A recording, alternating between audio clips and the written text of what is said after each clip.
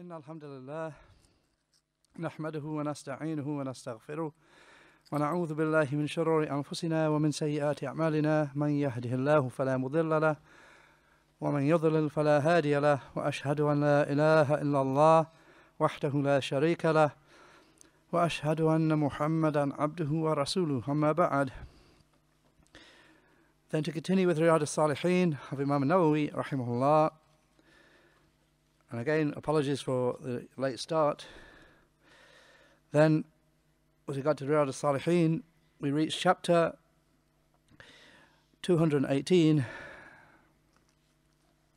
in Kitab al-Fada'il, chapter 218, Bab al-Jud, وفعل المعروف والإكثار من الخير في شهر رمضان والزيادة من ذلك في العشر الأواخر منه.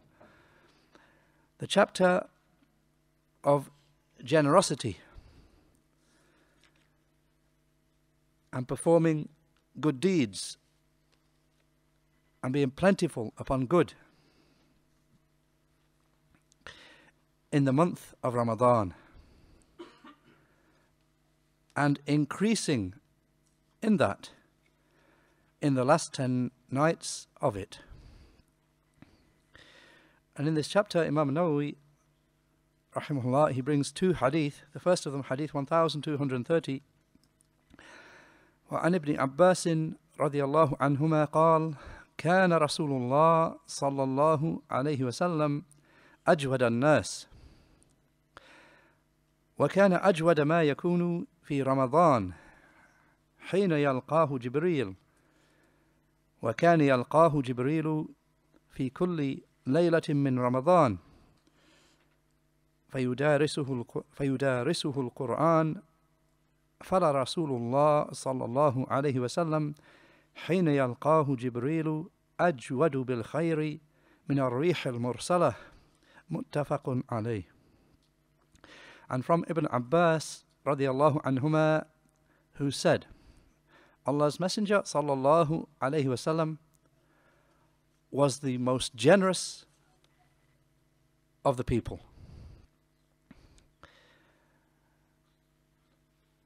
And he would be most generous in Ramadan when Jibreel would meet him.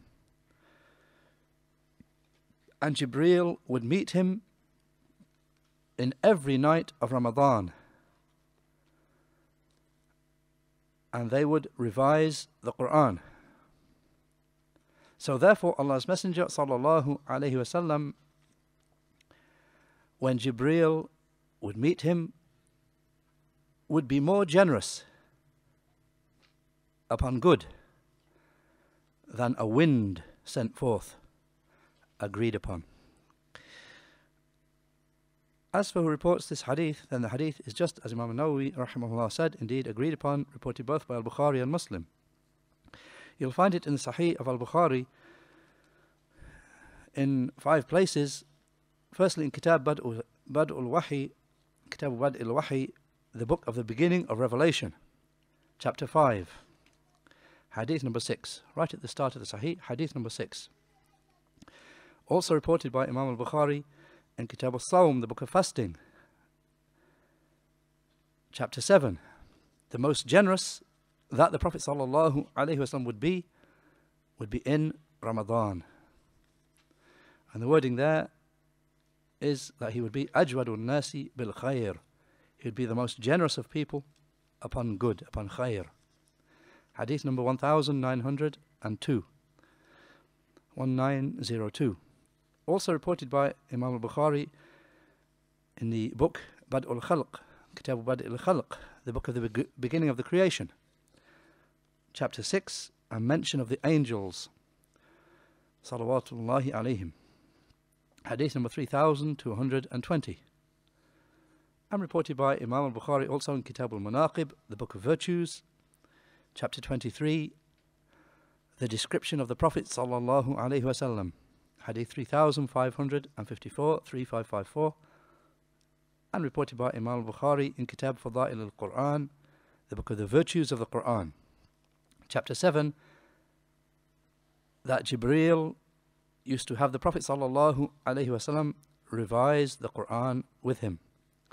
Hadith number 4997, 4997. And reported by Imam Muslim in his Sahih in Kitab al-Fada'il, the Book of Virtues. Hadith 3208. And from the compilers of the Sunan, then it's reported by Imam at-Tirmidhi, but not in his Sunan. He doesn't bring it in his Sunan, rather he brings it in his separate book, Ash-Shama'il al-Muhammadiyah, his book of characteristics of the Prophet sallallahu alaihi wasallam. Ash-Shama'il al-Muhammadiyah, chapter 48, what occurs with regard to the characteristics of Allah's Messenger sallallahu alaihi wasallam. And reported by Imam al-Nasa'i in his Sunan, in Kitab al-Siyam, the book of fasting, chapter 2, doing good and being generous in the month of Ramadan. Hadith 2095.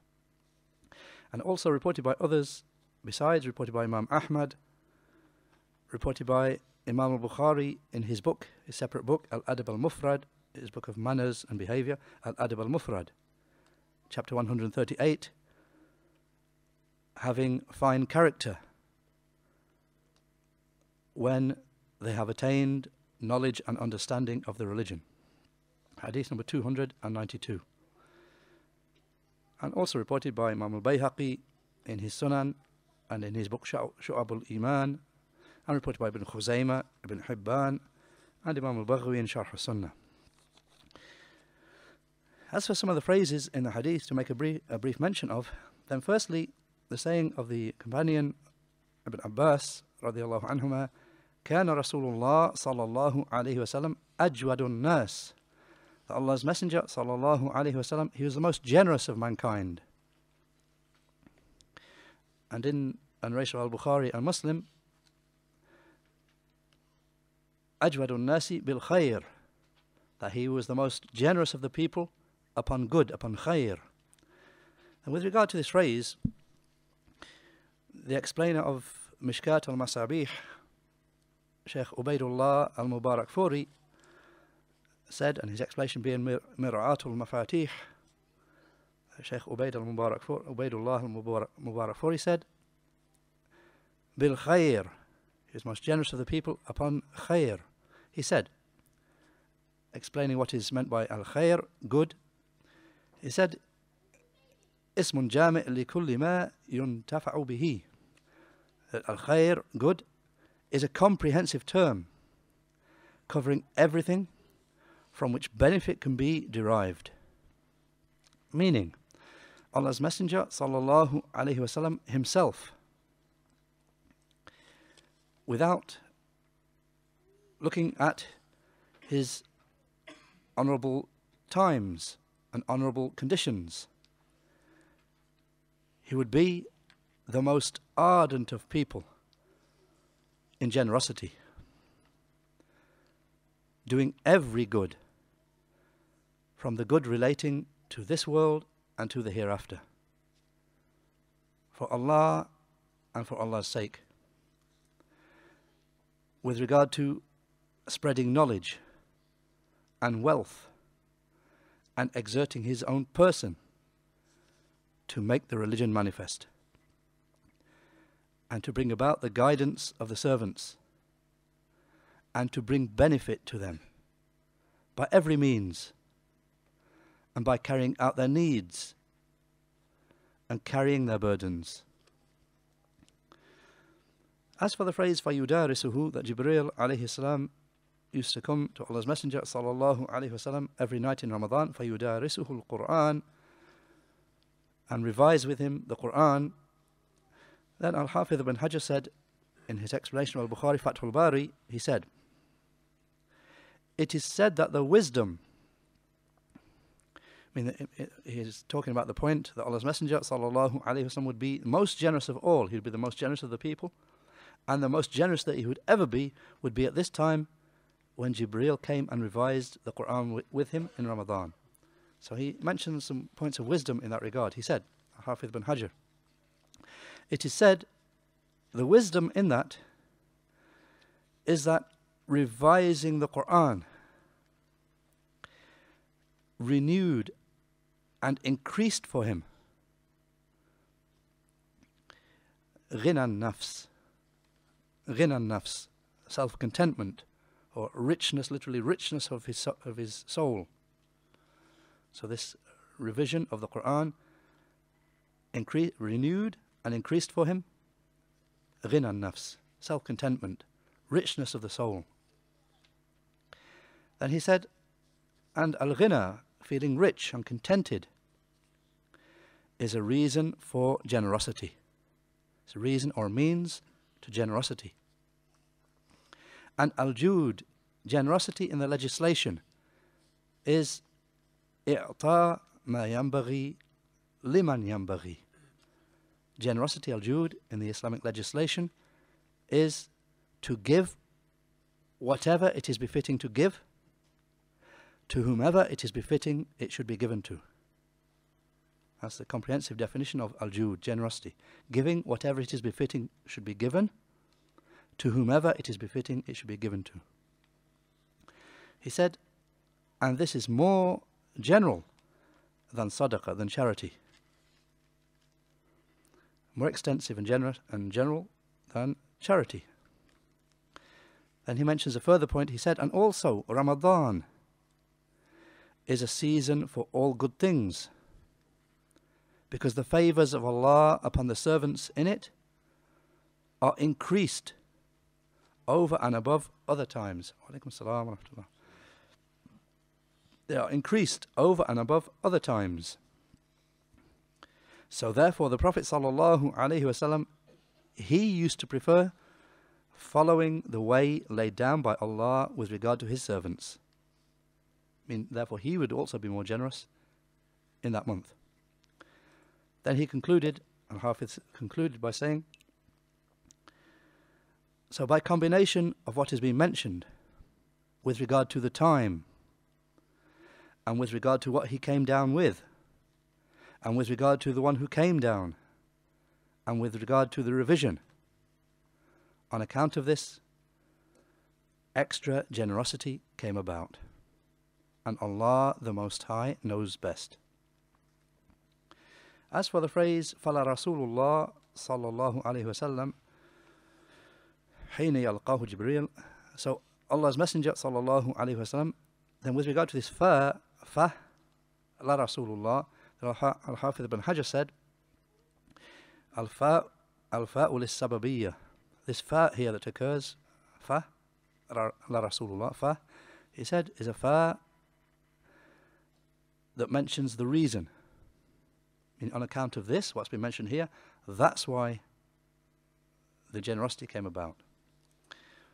As for the phrase that he was more generous, min ar-rih al-mursala, he was more generous than a wind let loose, or a wind sent forth.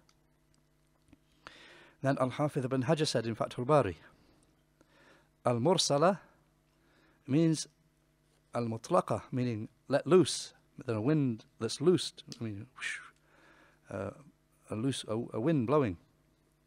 Meaning that in the speed of his generosity, he was quicker than a wind.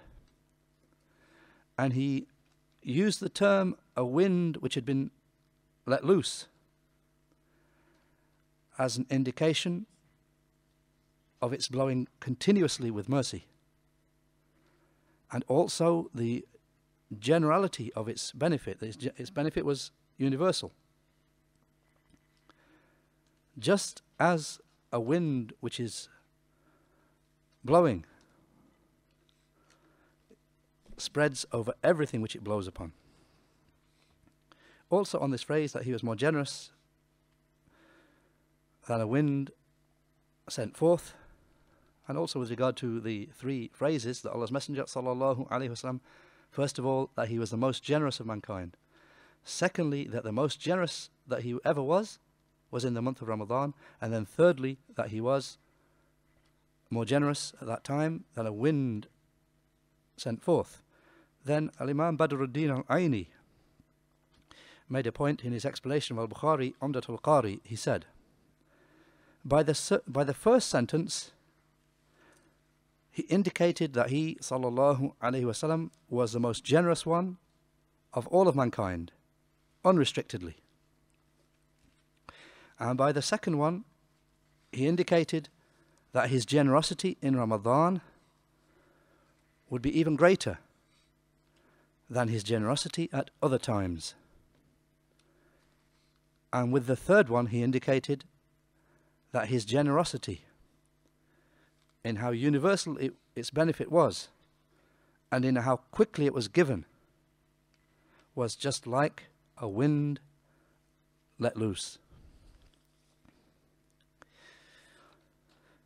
As for the points of benefit that can be taken from the hadith, then amongst them are the following nine points of benefit.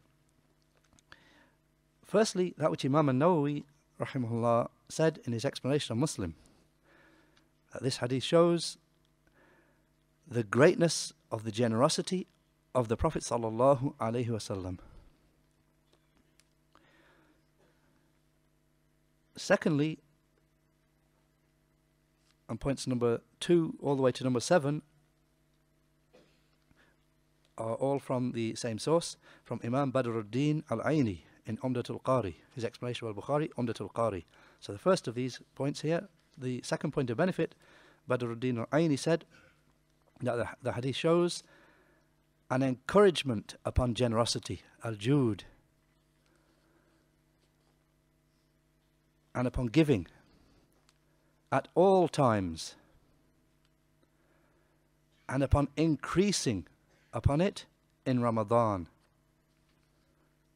and when meeting righteous people. Third point of benefit, again from Imam Badruddin al-Aini, he said that this hadith shows visiting righteous people and people of virtue and sitting with them and paying them repeated visits and doing so continuously, as long as the one who is visited does not dislike that. As for the fourth point of benefit, and again Badruddin al-Aini, he said that the hadith shows the recommendation of seeking to recite the Quran plentifully in Ramadan. And the fifth point of benefit, again Imam Badruddin al-Aini, he said it shows the recommendation of studying the Quran together and other than it from Islamic branches of knowledge.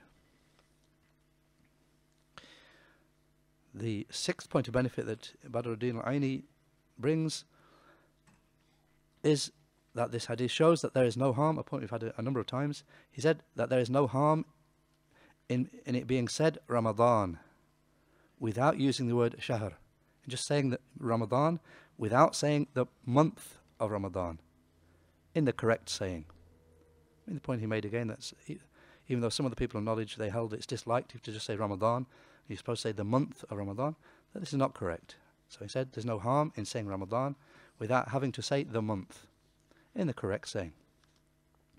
The seventh point of benefit, also from Badruddin al-Aini, is that this hadith shows that recitation of the Quran is more excellent than tasbih and saying Subhanallah and all the rest of the adhkar and all the rest of the words of dhikr. Reciting the Quran is better than that. He said, since if dhikr, words of remembrance, were more excellent, or if they were equal, then they would have carried that out throughout the time.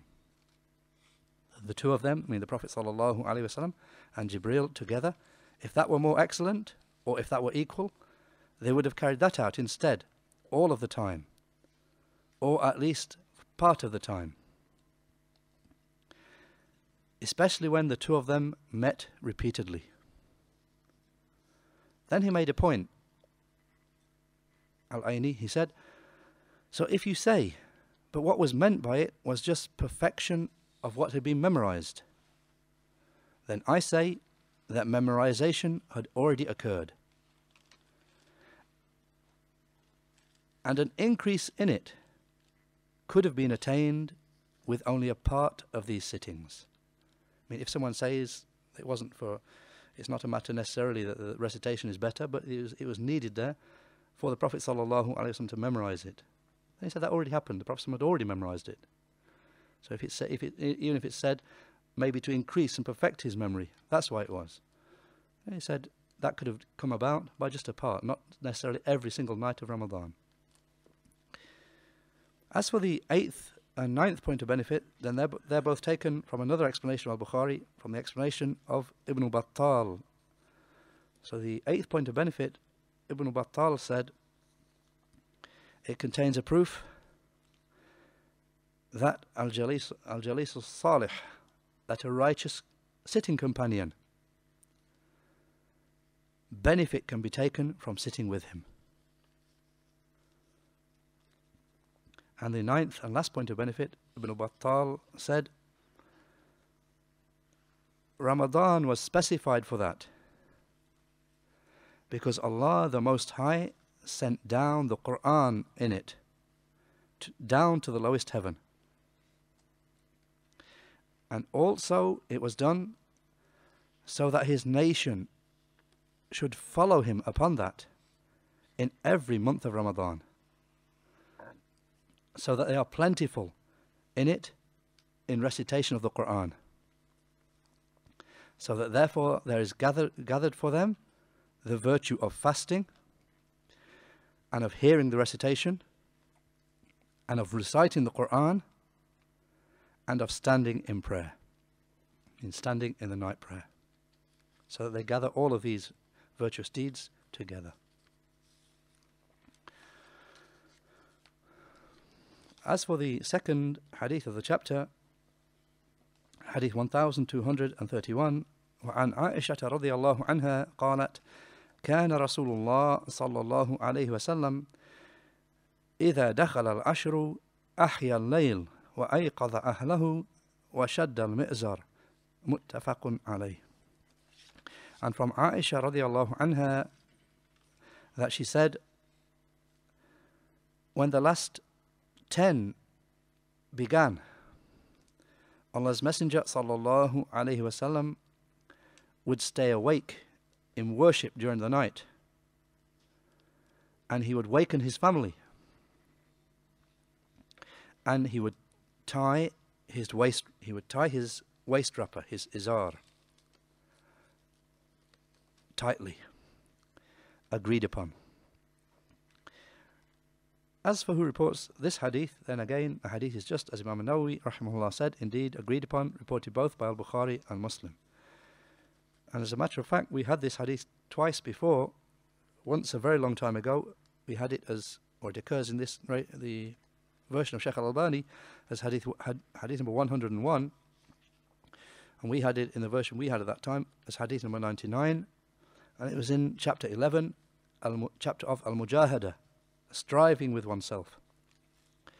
We also had it much more recently, not too long ago at all, in chapter 214, the chapter of Fadl Qiyami Laylatul Qadr, the virtue of standing in prayer during Laylatul Qadr, hadith number 1201. So anyone who has notes from that point, then what follows is just about the same. So as a reminder though, we'll mention it inshaAllah.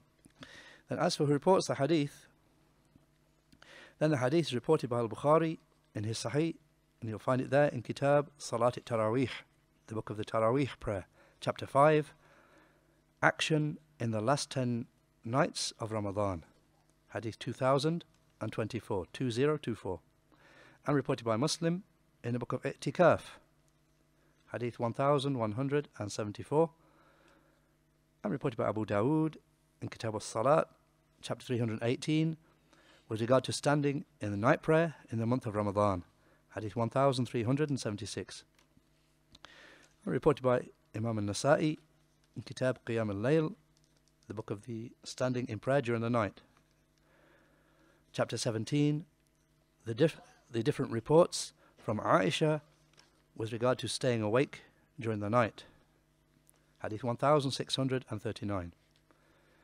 And finally, from the narrators of the Sunan, reported by Ibn Majah in Kitab al-Siyam, the book of fasting, chapter 57, with regard to the virtue of the last 10 of the month of Ramadan, hadith 1768. And reported by others besides, reported by Imam Ahmad, Ibn Khuzaymah, Ibn Hibban in 3 places, Abu Awana, and also by Imam al-Baghawi in Sharh al-Sunnah. As for some of the phrases to make a mention of again, then firstly, the phrase إِذَا دَخَلَ الْعَشْرُ, literally when the 10 entered, or when the 10 began. Then Al-Hafidh ibn Hajar said in Fathul Bari, أي al-akhir, meaning the last 10. As occurs in some of the narrations, such as the narration of Ibn Khuzaymah and Ibn Hibban, where it directly mentions the last 10 of Ramadan. As for the phrase that Allah's Messenger sallallahu alaihi wasallam, when the last 10 began, أحيا الليل, literally he would give life to the night, meaning that he would remain awake for worship during the night. So with regard to this phrase, أحيا الليل, that he would stay awake, literally he would give life to the night, then Imam an-Nawawi said in his explanation of Muslim, meaning he would stay awake throughout all of it, devoting himself to prayer and other than it. Also on the same phrase, أحيا الليل, Al-Hafidh ibn Hajar said in Fathul Bari, meaning he would stay awake during it, staying awake, performing acts of obedience, and he would keep himself awake during it, literally keep himself alive, meaning he would keep himself awake during it. He said, because sleep is the brother of death. Also on the same point, Shaykh Ubaidullah al-Mubarakfuri said in Mir'at al-Mafatih, his explanation of Mishkat, meaning by standing in prayer and by reciting the Quran and by dhikr, words of making remembrance of Allah. So it is as if a time period which is free of worship is like a dead person. But when it is filled with ibadah, with worship, it becomes hayy. That time becomes as if it is alive. And he also said, Shaykh Ubaidullah al-Mubarakfuri, he said, meaning he would spend all of it in remaining awake, in prayer and other than it, or that he would spend the greater part of it awake. Because of her saying, the saying of Aisha radiallahu anha in the Sahih, مَا عَلِمْتُهُ قَامَ لَيْلَةً حَتَّى أَصْبَحَ. The second possible explanation is he didn't spend the whole night awake, but he would spend most of it awake. He said, because of her, the saying of the mother of the believers, Aisha radiallahu anha in the Sahih, I never knew him to stand in prayer for a whole night until the morning. The nation of Aisha radiallahu anha, that she never knew about Allah's Messenger sallallahu alaihi wasallam. He spent an entire night ever in worship right until the dawn. On this same point, Sheikh Muhammad ibn Ali ibn Adam al-Athiopi, he said in his explanation of the Sunan of An-Nasa'i, al-Dhakhirat al-Uqba, he said, he commented upon Imam An-Nasa'i's chapter heading, that Imam An-Nasa'i brought the chapter heading, the different reports that occur from Aisha. So he said, what's apparent is that the author, Imam An-Nasa'i, rahimahullah ta'ala, he held that it means that he spent the whole of the night awake in worship. So therefore he brought in the chapter heading the different reports from Aisha with regard to staying awake in the night. Then he said, however, what is apparent to me, as we have already mentioned a short while ago, is that it is to be taken to mean that he actually stayed awake for mu'dham al-layl, for most of the night. So then there would be no disagreement between the ahadith and Allah the Most High knows best. I mean, if we take the wording, literally the wording here is Ahya al-layl, he stayed awake for the night.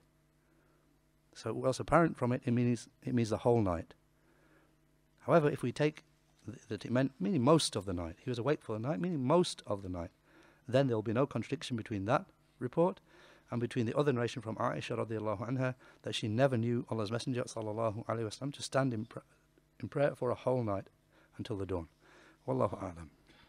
As for the phrase وَأَيْقَظَ أَهْلَهُ, and he would wake up his family, then Al-Hafidh ibn Hajar said in Fathul Bari, meaning for the prayer, for the salah. As for the phrase وَشَدَّ الْمِعْزَرِ, literally, and he tightened his waist wrapper, his izar,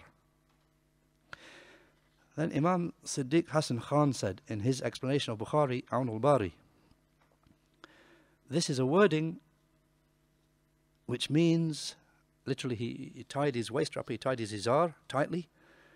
It's a way of saying that he strove hard in worship. I mean, it can be used to mean that. I mean, as a turn of phrase to mean he strove hard in worship. He said, but what is actually correct is that the meaning here is that he kept away from the women. And this was the explanation given by the Salaf and by the early Imams. And it was clearly stated by Abdul Razzaq from Al-Thawri, I mean from the Imam Sufyan al-Thawri, that he said that's the meaning. But it is still possible that it means his keeping away from the women and also his exerting together. I mean, it can mean both things. On this phrase also, on the same phrase, Al-Hafidh ibn al-Mulaqqin said, in his explanation of Al-Bukhari at Tawdih, he said, again he mentioned the saying of Imam Sufyan al-Thawri, he said, Sufyan al-Thawri said, the meaning of Shadd al-Mi'zar, he tightened his waist wrapper, here is he didn't draw near to the women.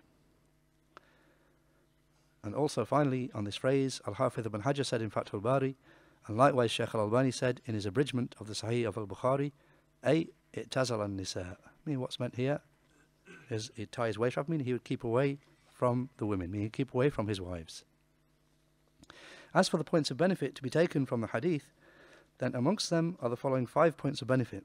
Firstly, that which Imam an-Nawawi said in his explanation of Sahih Muslim, that this hadith shows that it is recommended that acts of worship, ibadah, are increased in the last 10 of Ramadan.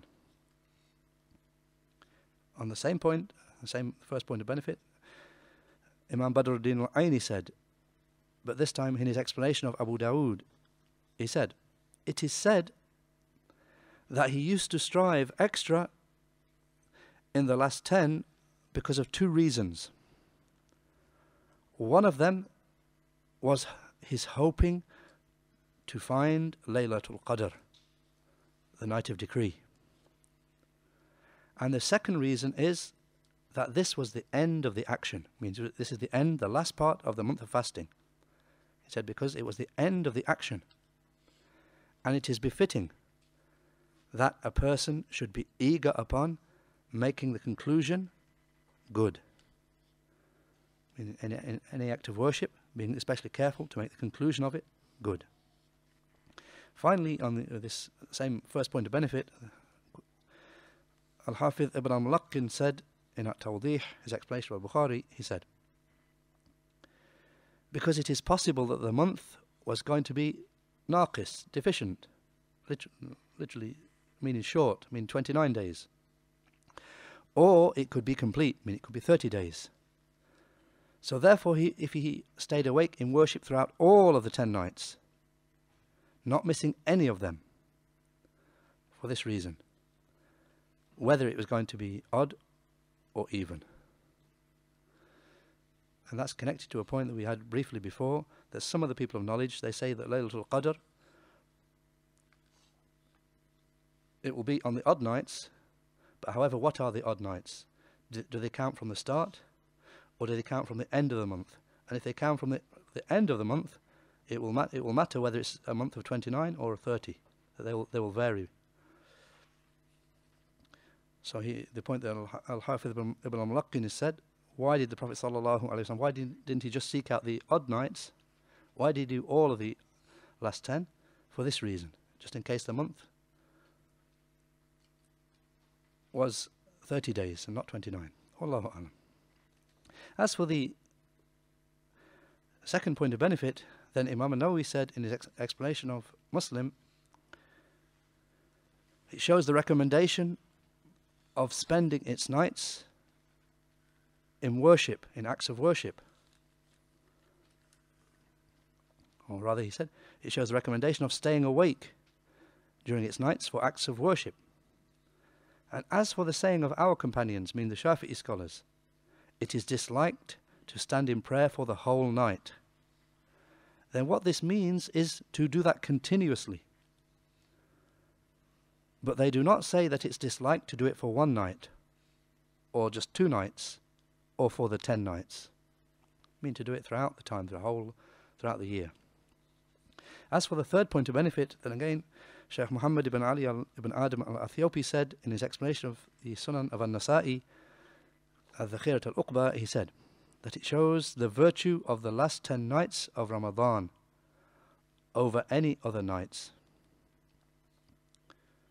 Shows the virtue of the last 10 nights of Ramadan over other nights. As for the fourth point of benefit, then Al-Qurtubi said in his explanation of Muslim al-Mufhim, it shows an encouragement, or it shows encouraging one's family upon getting up for optional prayers and urging them to acquire good and reward. And the fifth and last point of benefit is something which Sheikh Abdul Aziz ibn Baz, rahimahullah, said, as occurs in these notes to the Sahih of al-Bukhari, that this shows his sallallahu alayhi wasallam exerting himself greatly by his deeds and by his sayings, even though he sallallahu alayhi wasallam was the messenger of Allah sallallahu alayhi wasallam, and even though his earlier and his later sins had all been forgiven. However, people of wisdom, they increase in activeness and in performing deeds, along with what they are already upon from tremendous good. And they don't just sit back upon what they've already got from good. If they're people of wisdom, they increase upon in activeness and deeds, even if they're upon tremendous good already. And finally, with regard to the explanation of Shaykh Muhammad ibn Salih al-Uthaymeen, rahimahullah, then he said, the author rahimahullah ta'ala said in the chapter of generosity in the month of Ramadan, he said, al-Jud, generosity, huwa badhlul mahbub min malin aw amal. Al-Jud, generosity, it means expending that which is beloved from wealth or actions. So a person can be generous with his wealth, such that he gives it to a poor person, and he gives gifts to a rich person, and he assists the one who is in need. And he should be generous likewise with his actions,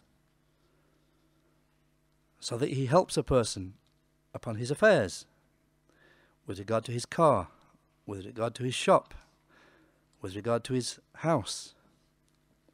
So al-Jud, generosity, is to expend one's wealth and one's actions.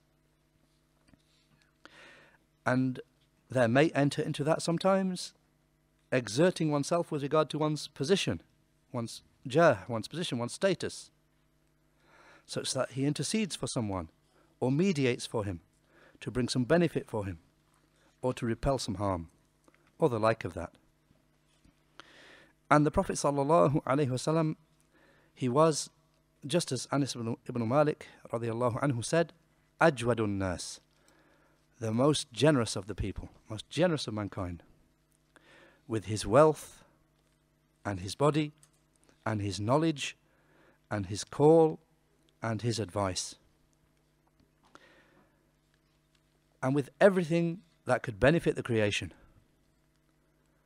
And he was the most generous that he would ever be in Ramadan, because Ramadan is the month of generosity. So Allah is generous in it to the servants. And those servants who are granted success, they are generous to their brothers. And Allah the Most High is Jawadun. He is generous. He loves generosity. And the Prophet ﷺ, Jibreel used to descend upon him in Ramadan every night for him to recite, for him to revise the Quran with him, to make it firm in his heart, and so that he could attain the reward of revising it with Jibreel, between himself and Jibreel. And Jibreel alayhi salatu wassalam, he would descend, but however in a manner which we do not know, because he is an angel from the angels, and the angels are not seen unless Allah the Mighty Majestic wishes.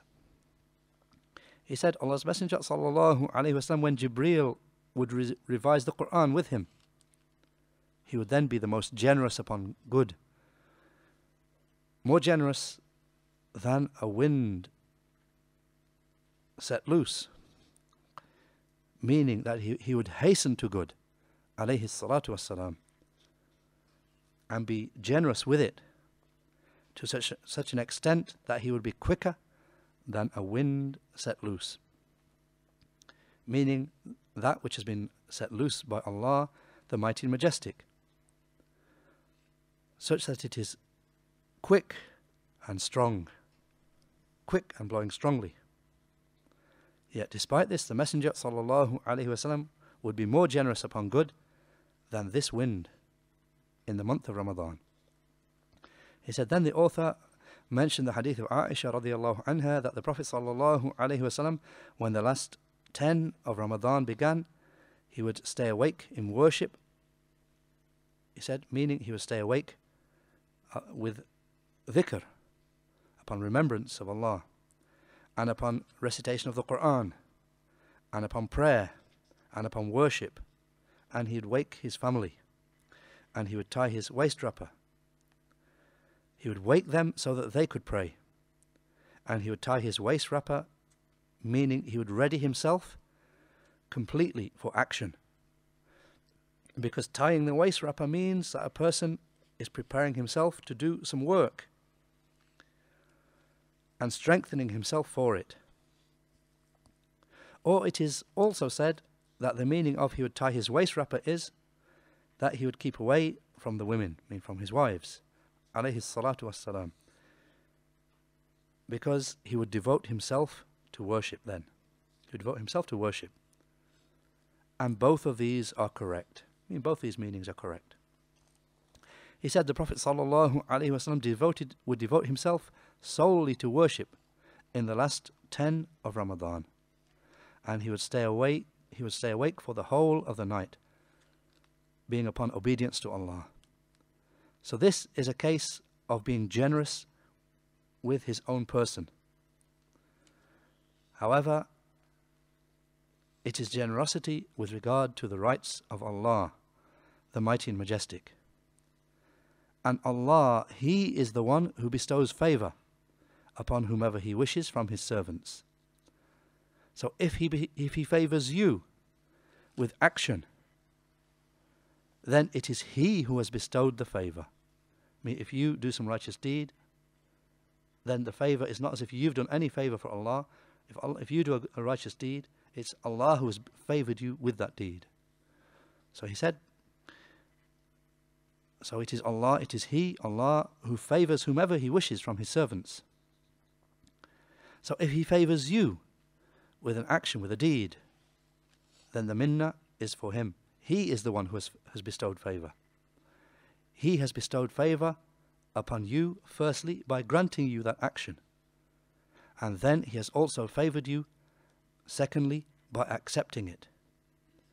وَفَّقَنَا اللَّهُ وَإِيَّاكُمْ لِمَا يُحِبُّهُ وَيَرْضَاهُ. Ameen. May Allah guide us and guide you to that which He loves and is pleased with. Ameen. Walhamdulillah wa sallallahu ala Muhammad. And that's the end of this particular chapter. سبحانك اللهم وبحمدك أشهد أن لا إله إلا أنت أستغفرك وأتوب إليك.